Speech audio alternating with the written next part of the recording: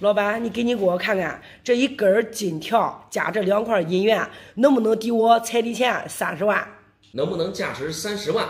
这样，我先上手瞅瞅，行吧？咦，老板，我长这么大我都没见过那么重的金条啊！咦，这是激动的心，颤抖的手啊！这你给我好好的看看，俺婆婆说这几样子管值几百万。我的天呀，大金条，还有俩银元，这俩银元也不是简单的东西啊，这都是张作霖的呀，张作霖的大元帅。哎呀，这戎装张作霖，这就是你婆婆给你说，就是抵彩礼的传家宝。对。啊，说价值几百万。是的。抵你那30万的彩礼了。是嘞。那当时你婆婆给你的时候，给你咋说嘞？这东西从哪来的？这个东西说的是俺那个以前太爷是大地主，这一根金条加这2块银元，都是俺太爷留下来的。哦，就是你老公的太爷爷。是嘞。以前是大地主。对。啊，当时在民国做地主的时候留下来的传家宝。是的。哎呀，跟你说值多少钱来着？说的这3样值几百万。值几百万。对。你们这儿结婚了没有？现在？马上快结婚了。啊，还有多长时间？还有20多天。还有20多天。那你这没结婚就好。我跟你这样说啊。这样吧，我先给你简单的说一下。好。首先，这个金条这么大个儿，正常来说，像这个金条啊，我估计重量最起码得300克以上。哇塞，那我你先别着急，我拎在手上这现在啊，估计也就110克，重量不对。以前的那老金子，你看太爷穿上来那金子不得可值钱吗？以前的金子只要是金子，它也跟现在的金子一样，都比较重。黄金的密度啊，能达到19.3，拎在手上就是那种一根一根的金条，拎在手上特别重，能扎手的感觉。现在没有扎手的感觉，知道啥意思吗？不知道。不知道啊？东西很大概率是假的。还有这个颜色看起来黄黄的，但是跟真正的黄金比起来，还是颜色有点浅。这个金条先放一边。再说银元，因为我这边现在主要搞的就是银元。你婆婆跟你说这2块银元能值几百万，加上金条是吧？对。我跟你这样说，就这2块银元，哪一块如果是真的，几百万都买不到。这都是张作霖的4铸样币，铸造量非常少。就像这种戎装的张作霖，去年拍卖会上出现过一枚，你知道拍了多少钱吗？不知道。2000多万。你值钱吗？这一枚就是2000多万。但是啊，你可能没见过银元。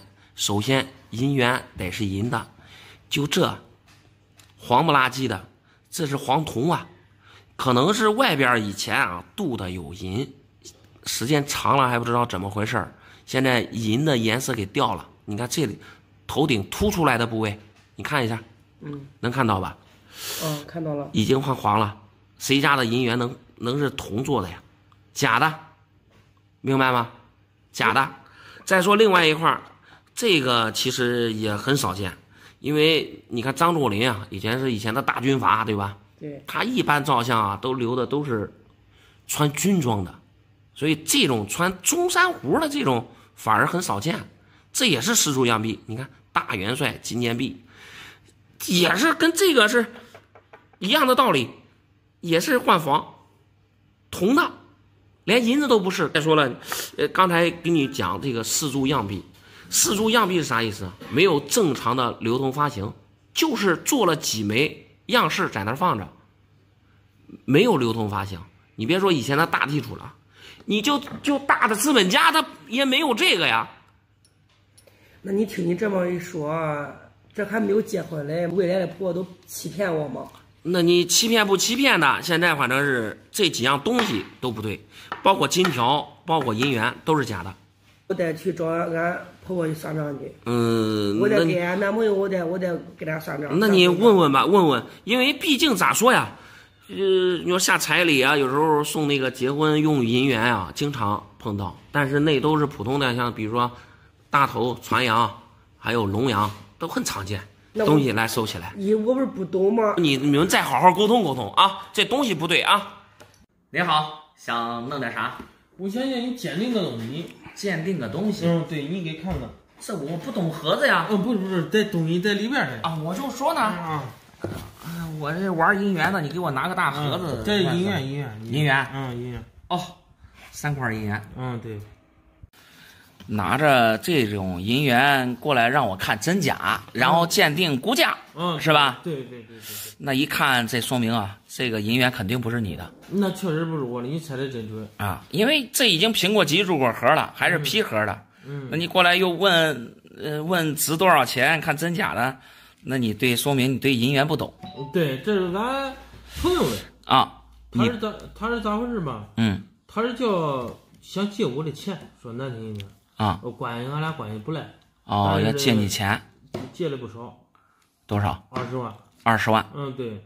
然后借20万呢，因为俺俩的关系在这搁着了。我就是意思，你咋说呢？说难听点，拿点东西抵押。我没说这话俺媳妇儿不愿意。你媳妇儿说得拿点东西抵押，等于说就你朋友把这3块银元放你这儿。对，算抵押了。对，然后俺媳妇儿这边的又想叫我害怕不放心。所以说叫你这专业人士来估价。我明白了，明白了，意思就你们不懂这个银元的价值，想看一下。对。我主要也是出于一种安全放心嘛。刚才这个是戊戌老龙，那确实不少值钱。这个是24年机器局的，北洋机器局的，这品相也不少值钱。我看另外好像是一个大头啊。哇 ，AU50的曲笔民，这都是好东西。这多钱？你光说好东西。普通的大头，一般1000多块钱一块。这不是就是普通的吗？这不是普通的。这个是曲笔民，大头里面有一个版叫甘肃版，甘肃版里面的最大的名誉品就是曲笔民，它的数量非常少，并且是 PCGS 的评分给了 AU50，这说明它的状态品相非常好。像这个值个起码5、6万没问题，就这一个最低也得值这么多。就这一个大的5、6万，你没开玩笑吗？没开玩笑。再说一下这个是戊戌老龙。戊戌老龙，PC 给了一个92，AU 的底板也非常漂亮。像这种状态的话，没个7、8万估计买不到，就这一块。这银元在我印象中，那小时候不是换糖吃的东西吗？那你说的是普通的。我这样跟你说，你看你小时候拿家里银元换糖，对。我估计你就从你家里100块里面也找不出来这3块其中一个。这样很少。对，很少。就是物以稀为贵。对。然后再说一下这个机器局，24年的机器局，非常漂亮你就是白壁，没有彩，就这种状态，也得个4、5万。然后但是像这种又带彩，还是批盒的，也是 AU 的底板，92说明清洗过。就像这种状态，起码也得7、8万。就这一个7、8万嘛银元。那等于说这3块银元放在一起，轻轻松松过20万。那你朋友不错，给你的抵押品绝对是超过了。主要俺媳妇不愿意，说实话。你现在就是咱有啥说啥你比如说，你朋友把你那20万拿走了，最后不还你钱，你放着这3块银元，你放几年说不定比现在价格还高。现在轻松过20万。那不会，他到时候真要钱给我了，东西还是他的东西。那对。俺俩的这个关系，说白了，你要没俺媳妇在这插一杠子，他都不给我抵押，我也会借。那是。关键是俺媳妇这女人家，你看。这都没事。这东西一点问题也没有。东西是好东西，来收起来。怪不得用盒子装上。来。好，中。我这回去了之后也有所交代了，东西我给他放好。好。你好，想弄点啥？老板，你给我看这2块银元值钱不值钱？这2块银元值钱不值钱？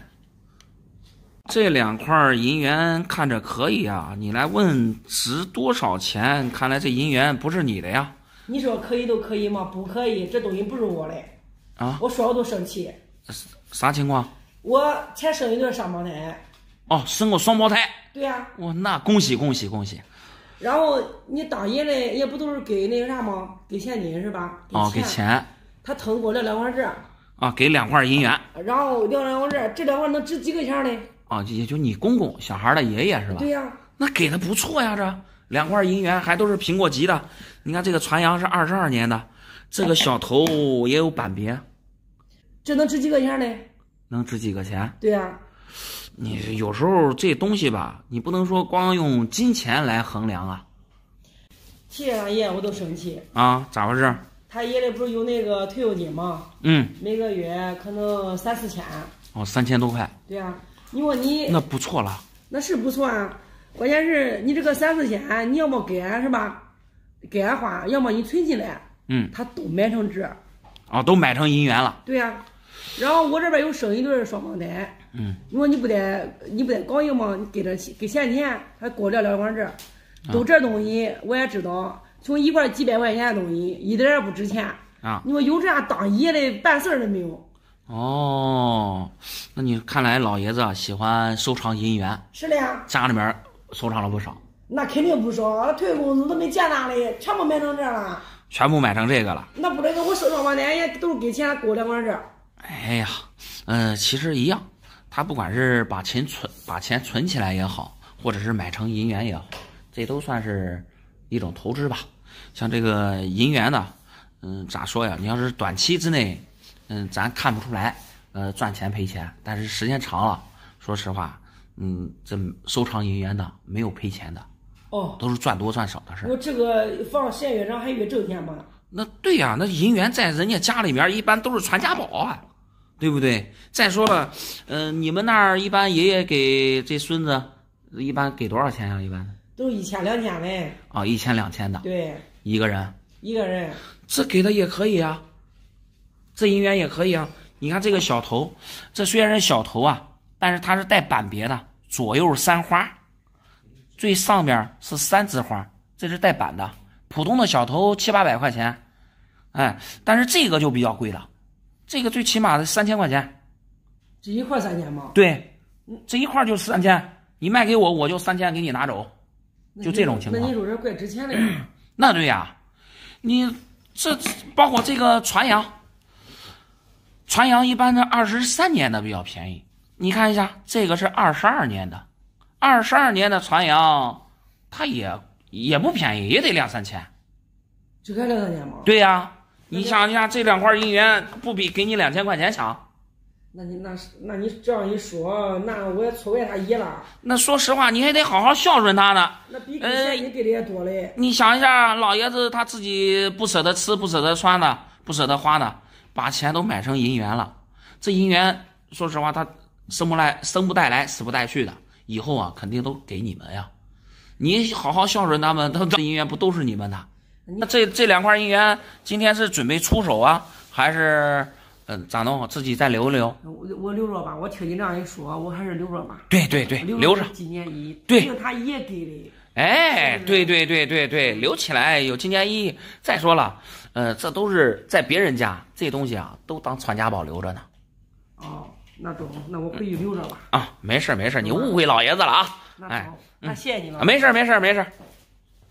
你好。想弄点啥？这回我找俺爷的宝贝了，谁不叫我发财都不中，谁不让发财都不行。对，你看看，这全是大宝贝，不过你别动手。哦，行，我自己来。行，你自己来，你别给我弄打了。哦，啥东西啊？哇，是一个罐子。啥罐子啊？哦，罐子里面有东西。这都是老房子找出来的。哦，藏起来。能拿出来看看吗？那肯定能啊，都卖给你的，对不对？哦，准备出手。对。看你几个有没有这个？我这是一个银锭啊。钱有没有准备好？钱有没有准备好？我的天啊，这是一个老银锭。这都是铜钱吧？能打开？我给你打。行。你别给我弄叫罐子给我弄烂了，我这个罐子还得值个几百万了。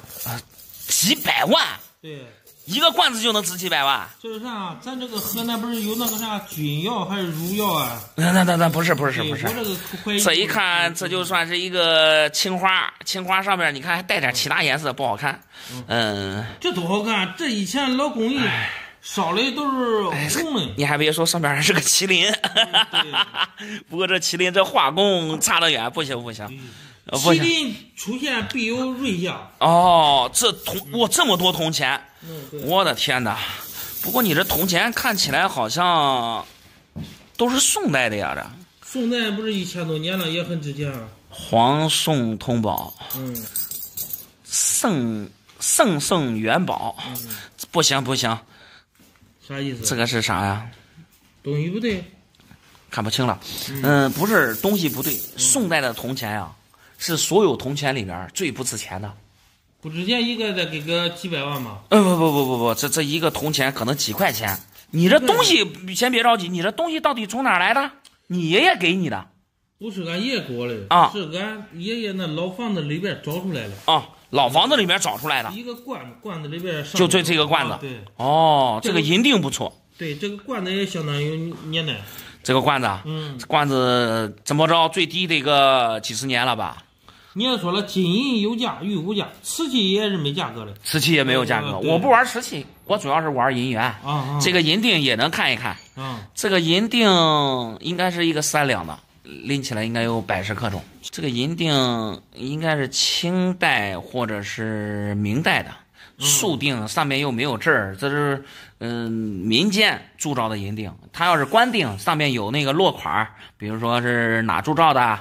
或者是哪个工匠铸造的，什么时间，有那个价格会高。这种竖锭比较便宜啊，就是没有款，你的对，没有落款啊，没有落款就便宜。哎，没有落款比较便宜。有的少，这不要紧。哎，你卖不卖的不要紧，就是像只是让估价是吧？对。哎，这铜钱这不行，这铜钱是真不值钱。那也没有一个值钱的吗？你可以找一找，因为这个宋代的钱币里面，你要说完全没有值钱的，那不可能。你像那个靖康，靖康的，你能找到靖康的那一个就不少值钱。但是你要是这种圣宋啊，这种啥的，这不行，这都不值钱。是吧？你小平钱的话，你可以找那个崇宁，崇宁小平、大官泽石，还有靖康那些那值钱。这种普通的这不行。对，你回去可以扒拉扒拉。回去我仔细找找。哎，你回去仔细找找。这个我想卖给你。这个想卖给我，银锭是吧？对。你想要多少钱？100万吧。多少？100万。100万？不行，100万我要不了。100多年了，我也不给你算。不管多少年，这我也要不了。不是，你听我说啊，你这老板老是拒绝我。100多年了，我一年给你算。算1万块钱，就100万，剩余的也算你捡漏了。一年算100万，对，不行，来装起来吧，把这个装起来。不行是吧？不行，给不了。我卖给其他人。没事，可以。你再问问。那我回去找找。您好，想弄点啥？老板，我想买一个传家宝。传家宝？对。来，我先上手看一看。二爷亲自给我留的。二爷爷留下来的。对。二爷留下来的也算是传家宝了，这是罕见的东西啊，库平1两，户部的。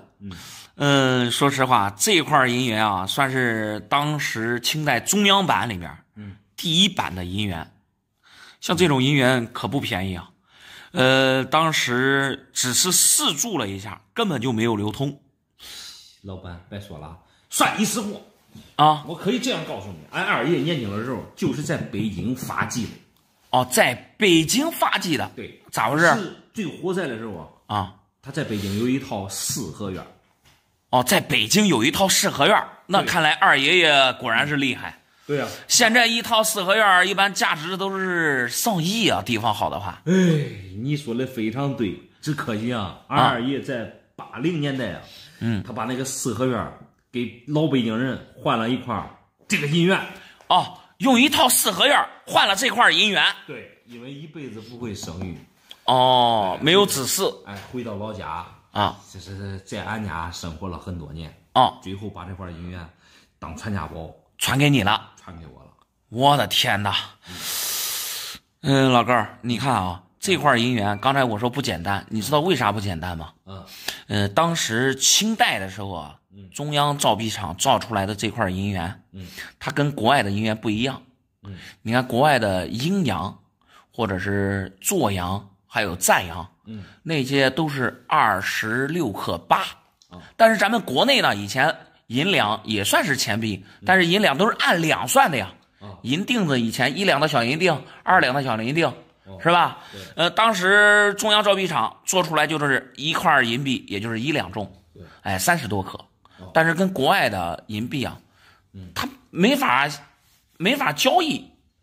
你说你这一块是1两，人家是26克多，你说咋换？换2块吧，那肯定是人家吃亏。你换1块，咱家吃亏，国内吃亏。所以他因为是跟那个交易不好交易，所以就没流通，最后给发行了那种跟别人的一样，库平7钱2分那样的，也就26克多，跟国外的那个银元啊一模一样。我明白，就是这个比较稀有。对，比较稀有。说实话，这要是真品的话，这东西真是不少值钱。这都是80年代给人家换的，明白吗？80年代。对，你想想，这现在已经40年了。老哥，这样吧，你看咱也讲那么多了你这块银元你想卖多少钱？最少得1000万。1000万。对。哎呀，老哥，你还不如当时跟你二爷爷说，你把那块那个四合院留着，那肯定比这个银元值钱呀。现在说这话都晚了，这是晚了，成舟了，我们有啥办法？老哥，那行，我先说一下啊，因为四合院咱不知道到底能值多少钱，但是这银元啊，刚才说了，真品能值那么多钱，这一块银元啊，我就上手一看，我就知道这是假的。假的，别开玩笑！你开玩笑，我心脏病马上要犯了。不是说开玩笑不开玩笑，就这边齿一眼假，边齿一点变化都没有。还有这个包浆上面的包浆啊，说实话特别浮。整体来看啊，这就是古玩市场上我估计10块20块的东西。你不可能啊！二爷绝对不会给俺留个假的呀。那你反正我是这样认为的，可能我这个眼界啊不高。对不对？你可以再找高手给你看看呢。你说的非常对，你这个建议非常之好，符合我的心意。我跟你说，你说假的时候，我光想给你一巴掌。别，咱别生气，对不对？我说能值1个亿，那你是不是特别开心的？对啊，你说实话就是了。我跟你说，我不要高就高，我就要求1000万。好，行，对。老哥这从哪儿过来的？先讲讲，咱家哪地方的？家是哪地方？我都在这儿接你。咱周口来。怪不得我说了，外地的，你要是提前联系了，现在不让来，因为有疫情，是不是？这搁老家拿回来几年了。这个东西都是啥时候买的？不知道。不是你的东西。那这东西是咋回事？是那搁哪弄的？总得有一个能拿。回家了，俺父亲来那个不在了。以前老爷子收藏了这些东西，是吧？离近点，你看吉林生照了，还库平1两，阴阳玉、八卦，这东西要真的可不得了，这要是真的，估计那给我得上百万，因为这是1两了，平常见到的是7钱2分嘞，有没有发行这样的都不好说嘞，还。然后再看这儿，这大清5元了，这大清宣山经常见，但是这个5元嘞真没见过。这也一看只能说是给古玩地摊上，估计给古玩地摊上弄回来的。这也是5元嘞，18年嘞。这个民国18年孙中山像的这个帆船，确实第一版就是这样嘞，但是不是5元嘞，是1元嘞。那也是一个4铢币，1元的4铢币现在可能得80万吧，80万到100万。但是这个是假的，因为这是5元的，这臆造。这也不是玉金的，那不是银的，这个就不用看了，跟刚才那个5元的一样，它俩一样。这影样，我的天呀！普通的影样，这是墨西哥的，这也假的。普通的影样是1元的，一元的嘞，大概也都几百块钱，一般不上千。但是这直接是的那个5元的，这恁大王子哪有恁大的呀？这是几元的？这不用看，这恁大的，这不给你看，给这边比着，给这比着，你看看，一样大。这也假的？对，假的。这5元的大头那都不说了，这5元的大头肯定也不对了，这不对。喂，这个也行，这中音级的，中音级酷品1两，这都露黄了。你看银元带着银的，黄铜的颜色都露出来了，是不是？啥不懂这个？这边都是小的了，这个铜板都不说了。这个是原乡共和，但是这也不对。这老爷子估计以前啊，应该是经常是逛过二街，不然的话不会这些弄这些东西。这是那个湖北1两嘞，双龙。但这也不对啊，这都漏铜了，突出的部位能摸到的地方都已经变成黄的了，这说明它是铜的呀，铜镀银。假的我就给他扔啊，没事儿，你别看这小的也不是普通东西啊。你看这铅制的，你要普通的大头1000多块钱，这铅制版的要是真品的话也是几百万。这老爷子收藏的都是国宝级的，这也假的？那假的啊，这苏维埃的5元的苏维埃，哎呀，不对，你看这还有个大的，这还是5元的大清，这一照，这个是21年的，21年的传阳三角带太阳，这个也少，真品的话估计带10来万。这也假的？假的。看看这个，这个是普通的，这也不是，咦，这还不普通，这是元年的，这也不是银的，那不是银的，不是银的。这你民国大头啊，有民国3年的、8年的、9年的跟10年的，没有民国元年的。民国元年那时候还开过纪念币，孙小豆开过纪念币，哪有大头啊？不对了，这下面这是铜钱，你别看铜钱。因为啥吧？你看平常你见到了这个铜钱啊，哪有那漂亮的？都有锈了，这铜钱也不。你还别说，老高，你这里边还真有一个真的。有真的吗？这个铜钱是真的，嘉庆。这个是老的，这一眼老。这个老的值钱不值钱？不值钱。这一般10块钱。那有个球用。对了，那应该要管留着。那有个球。你看这小的是啥？你看这小的是啥？这小硬币，这国外的吗？这是台湾的，这个是台湾的小硬币。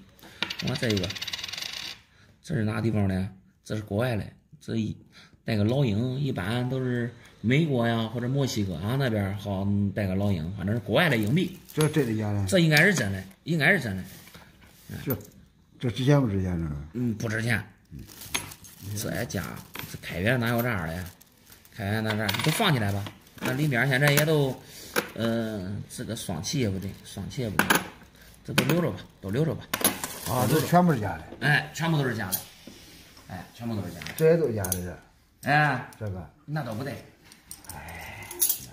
从他这个商品上来看，我估计啊，老爷子之前啊，经常去果儿街，那果儿街花个10块8块的买一个，花个10块20块的买一个，留着玩，你知道吧？因为那些银元。大部分都是国宝级的，你就是跑到咱省里边的博物馆，它不一定有这么多这种珍贵的银元。留着玩吧。您好，想弄点啥，老哥？那这回收大头不回收的？大头银元，对，原大头，看来是不少啊，这也不多，就20块。20块，对，行，你看看，哇，这么多，哇，都是苹果级的还？对。那行，咱们先对一下数量。好，对吧？4块，7块，10块，14块17块，19块，不是20块。我专门数的清清楚楚，20块，1块不多，1块也不少。不会啊，老哥，你看当着您的面数的，这东西也没离开您的视线，一直在桌子放着呢。这就19块，你再想想。这你数了之后，这20块变成19块了，这能开玩笑呢？我搁这。那不会，咱说句实话，咱就数一下，不可能丢一块啊。他又不是说小小的，咱这都能看得清楚。我兜里好像有一块啊，兜里有一块。哦，我就说，怪不得。不好意思啊。没事，老哥，怪不得你这放兜里，这赵总啊。这个贵啊，啊，这加上这个正好20块啊，对，这能对得上啊，对，那行，这都要出手，全卖了，现在有点急事。哦，看来这老哥，这银元弄的不少啊，10几年前买的，10几年前买的，对，那现在肯定是赚了。别提了，那时候多少钱一块弄回来的？有500，有550的，反正500-600吧，大概就500到600之间。哎，对。别说了，老哥，妥妥的，起码是翻倍。那时候物价低一点。物价低，那确实，最近说实话行情不是太好，行情好的话，可能价格还要比这高一点的。我这东西你看看都不错。行，我都先瞅瞅，这都是苹果级的，这说实话没啥大毛病了，有啥说啥的。这为啥要出手啊？这我看你这都好好的呀。实话实说啊，玩银元玩那么多年，我一个都不想卖，一个都不想卖。那这是真是碰到事儿了。孩子谈个对象啊，这到谈婚论嫁的地步了。哦，女方张口就是30万的彩礼。30万的彩礼，我是没办法，叫我的这宝贝拿出来一部分先卖。我的天呀，这30万的彩礼太高了呀，老哥。我给孩子说了啊，咱能不能不愿意了啊？孩子非得愿意，你说这事儿我也没招啊。那没办法，对吧？那孩子实在愿意，那说明他俩在一块儿咋说呀？有缘分，有缘分。那采石头庙不回一桩。对，咱做父母的只能说祝福他们。能帮的咱帮一把。对，这说实话，老哥，你这也是大放血呀。没办法，家里边还有大头嘞，还有小毛毛鱼。老哥果然是一个大收藏家。玩银元的谁家没有几十块银元？那100块银元，那都不是真正的玩家。那对。行。老哥，下面咱闲话不谈了，咱们谈谈价格，好不好？你说说，赵总，这个品相，给你拿个2万块钱，可以吧？出。然后其他的这些大头啊，我就不看有没有分了。品相我看了，基本上都算是通货美品吧。一块儿给你拿1200。好，老板够实在，行不行？既然你算账。对，行。咱们再对一下数量啊。我数一下好一点。好。前2天下大雨，叫俺的牛棚给冲塌了，搁里边挖出来一罐子银元，你给看看值钱不值钱？我搁里边随便拿出来几个，你帮忙看。牛棚塌了，对，在房子底下挖出来了。对，我先上手瞅瞅。你给我瞅仔细，看里面有没有几百万一个。几百万一枚的老哥啊，我估计不会有。但是你刚才听你说你挖出来一罐子，总共有多少？总共我初步估算一下是30多斤。30多斤？对，具体多少个还那得好几百块啊。那反正最少我感觉得有300块以上。对，是多不少。老哥，你这是发财了，因祸得福啊！因祸得福，这话咋说嘞？你说没有几百万了？不是，老哥，我就问你，你不是说牛棚塌了吗？对呀。你的牛棚盖的时候花了多少钱？我牛棚那是10年前盖的，那时候花好几千，给俺的爸，说实话，那都是数一数二的牛棚，花好几千啊，比那有的那家的住房都排张。老哥，我这样跟你说啊，你就不是挖了几百块银元吗？对呀，随便拿几块银元就能盖一个像你说的像样的牛棚。你听我跟你讲啊，就这大头。像这种大头，如果壁面上没戳没伤，我们收的一块1100，但是这个你看一下，这上面有划伤，即便上面有伤的，我们也能收到800。800，对，然后这个是8年，我这8年就厉害了。这元大头分4个年份，3年、8年、9年和10年。这里面啊，就属8年的大头价格高。像这个8年，我看了壁面没啥伤，并且啊，字口全部都是深打的。像这一块我能给到4000。4000。对。我再看看其他的啊，这个也是普通大头，壁面没伤，我们收1100。这个是9年，哎呀，这个9年你看，这里有铸造缺陷。这里有个铸造缺陷，有个小破损的地方，也能收到800。哎呀，这个不一样这个是9年的金发，发丝一般，但是因为嘉禾这一面呢，左边上面第2个芒它是碧芒，这就是9年金发。9年金发的话，像这一块也能给个1300、1400。1300，这价钱出那么多？它版别不一样，普通的肯定要便宜一点。有带版别的它就会贵。这是小头，小头壁面上也没啥挫伤，像这个也能给个600、700块钱。600、700。哎呀，这个就不行了。这个是国外的阴阳，并且上面品相也不好，你看都是戳记。这是戳，这是戳。这不是我弄的。我肯定不是你弄的，这就是民国晚清那时候，钱庄打上的戳记。这个比较便宜了，这一块也就300多块钱。国外的便宜。这个也是普通的大头，1100。这个也是9年，这9年普通的也是1100，这俩是阴阳。反正是不少值钱。那不少值钱，你这是正儿八经因祸得福。因祸得福啊！这话咋说嘞？咋说？你发了。对，老哥，我这样跟你说。银元反正你随便卖点你回去想盖什么样的牛棚盖什么样的牛棚。那照你这样算的话，我那300-400块的话，我得100万以上了吧？不好说，得看具体的情况，因为你拿的这些银元啊，我看都是大头、小头，还有国外的阴阳，这些价值呢不是太高。你可以回去看一看，你那里面有没有带龙的？龙阳因为都是晚清的，一般龙阳都比大头、小头价格高。我也不看就像你算这个价钱，我也该装这牛棚盖牛棚我都不养牛了，你可以直接财富自由了。对我都实现财富自由，我都可以退休了。那也是，那你看老哥咋弄？是不是卖点？先卖点，我看你说的价钱到底真的假的？你的意思先把这些卖给我是吧？对。行，我下面给你算一算。好。